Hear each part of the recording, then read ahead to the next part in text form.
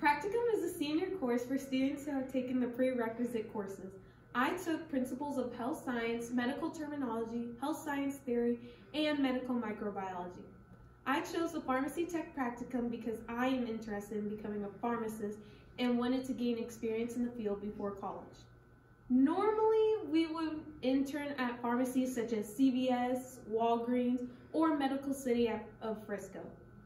At the end of the school year, I'm taking the Pharmacy Tech certification exam that the school offers.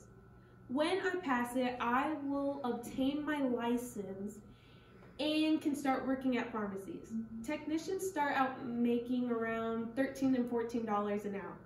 If you are interested in working in healthcare, the Pharmacy Practicum is a good choice to get exposure to different types of medications and different healthcare professionals. And we are also very sanitary when we do